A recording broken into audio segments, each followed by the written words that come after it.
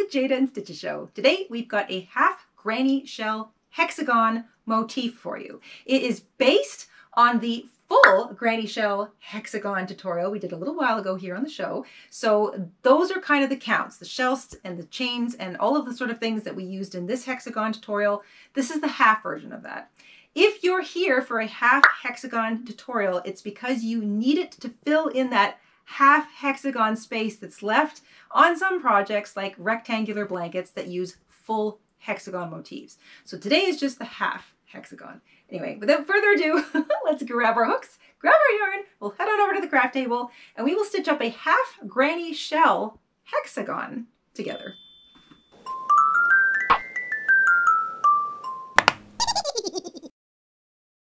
To demonstrate the half granny shell hexagon, I'm using a 5.5mm hook, also known as an I or 9 in the US, a pair of scissors, a yarn needle, and some acrylic yarn. If you are making half granny shell stitch hexagons, it's very likely that you need them to complete a full granny shell stitch hexagon pattern, in which case you want to make sure you're using the same hook size and the same kind of yarn that you did for the rest of your project. That said, once you've got all this together, we can get started.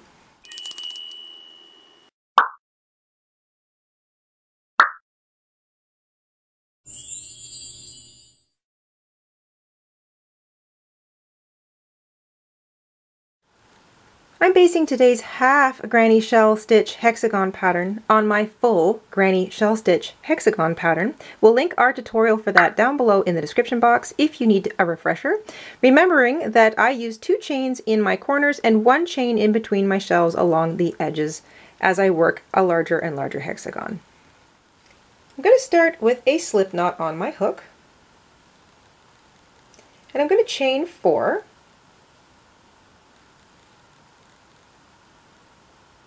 I'm going to join with a slip stitch to that first chain to make a ring, and I'm going to work over top of my short tail for row 1.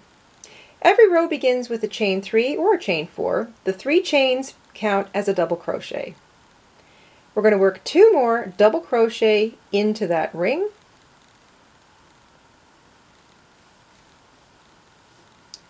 and those 3 double crochet equal 1 shell. Chain 2 for your first corner, 3 more double crochet into the ring,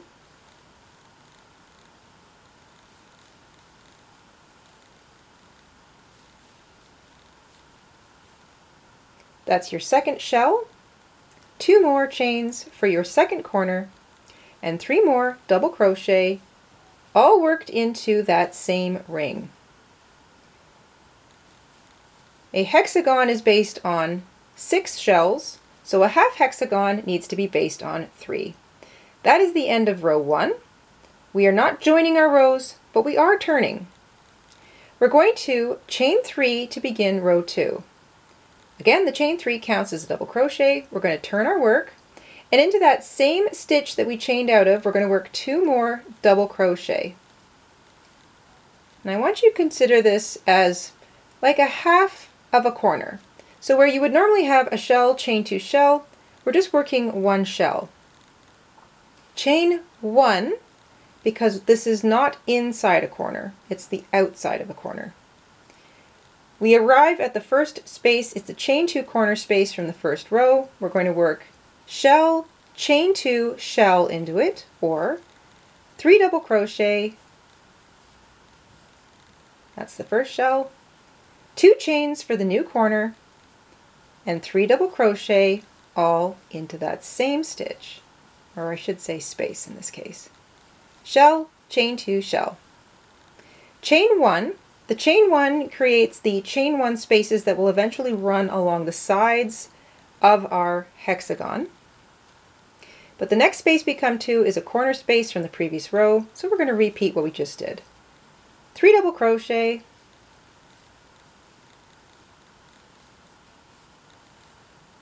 chain 2, that's your new corner created, 3 more double crochet into the same space before you leave,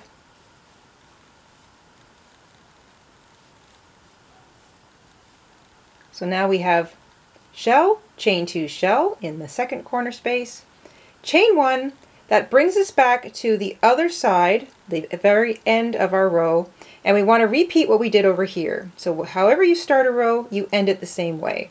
So into the top of that chain 3 that we began the previous row with, we're going to work 1 full shell, or 3 double crochet.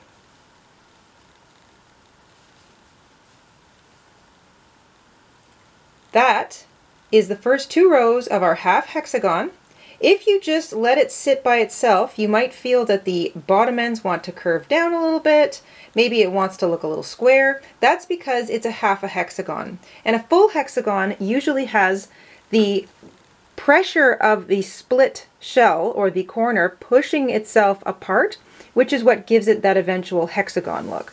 So in this case, you've got a little bit of a down push on this raw edge, or think of it like there's nothing there to keep your corner from pushing back up and creating that more hexagon looking edge. But when you join your hexagon in and amongst the rest of your full hexagons, I should say when you join the half in with the fulls, the act of joining it up will pull it into position. So don't worry too much about funny shaping.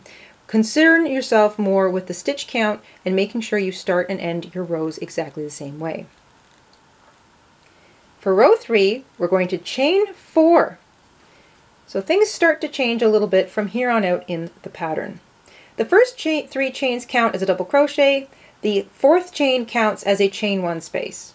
We're going to turn our work, and instead of working into the top of this stitch here, we're going to jump right over to the chain 1 space. And into the chain 1 space, we're going to work 3 double crochet. That's our shell. And a chain 1. That creates the next little spacer. We hop across to the next space. It's the chain 2 corner, the first corner we come to. And we want to do what we always do in a corner, which is shell, chain 2, shell, or 3 double crochet, chain 2, that creates the new corner, 3 more double crochet into the same chain 2 space.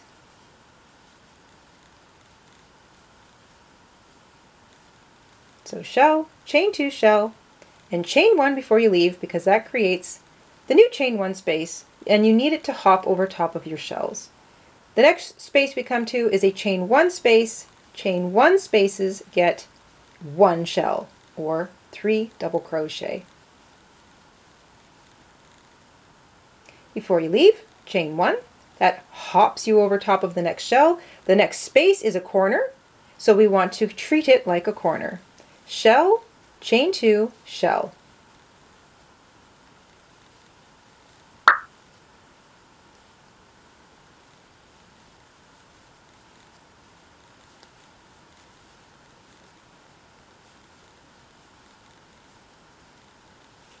That's a shell, chain 2, shell, or 3 double crochet, chain 2, 3 double crochet. Before you leave, chain 1. That hops you over the next shell. There's still 1 space left to work, so we're going to work 3 double crochet into it because it's a chain 1 space.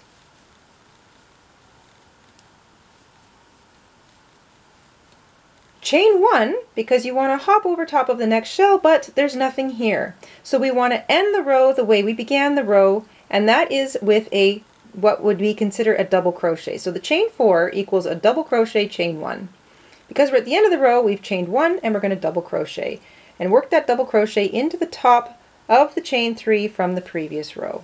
So your rows always start and end the same way. When you get to the end, make sure that it starts and finishes the same way.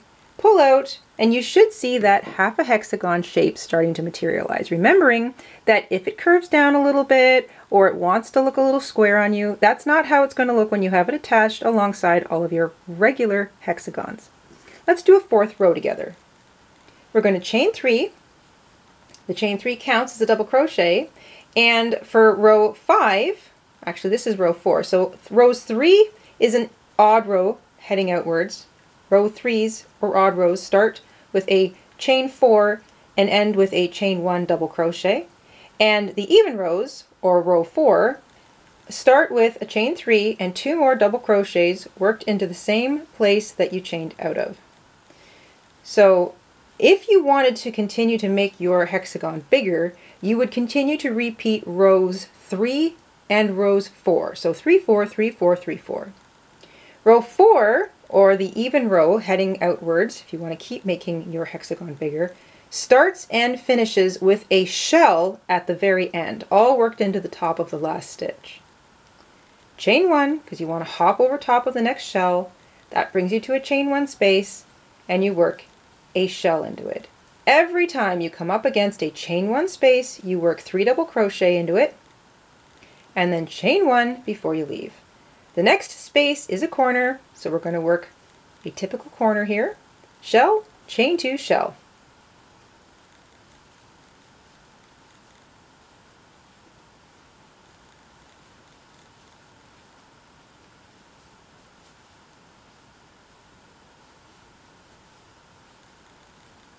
There's your shell, chain 2, shell, corner, chain 1. Before you leave, you're hopping over the next shell. We're into a chain 1 space. A chain 1 space gets 3 double crochet. If it's a chain 1 space, it gets 1 shell. If it's a chain 2 space, it gets 2 shells. It's an easy way to remember it. Don't forget to chain 1. It hops you over the next shell. The next space is a chain 1 space, so we work 1 shell into it. Chain 1 before you leave. The next space is a corner, so you want to work shell, chain 2, shell into it because it's a chain 2 space.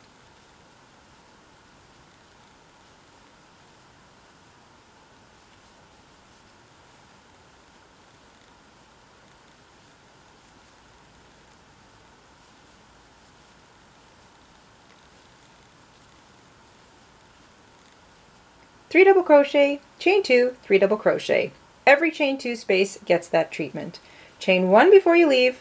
You can hop over top of the next space, or I should say the next shell. The next space is a chain 1 space, so it gets 1 shell or 3 double crochet. Chain 1 before you leave. That hops you over the next shell, and then you're into a chain 1 space. So you want to work 3 double crochet into that space.